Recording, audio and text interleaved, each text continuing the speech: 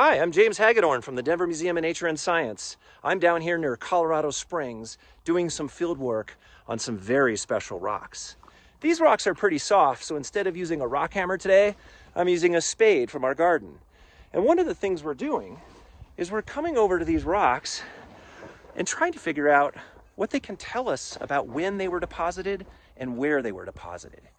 In this case, behind me, you'll see some rocks that are striped. We've got a black layer of this rock here, a white layer in this rock here, and another black layer above it.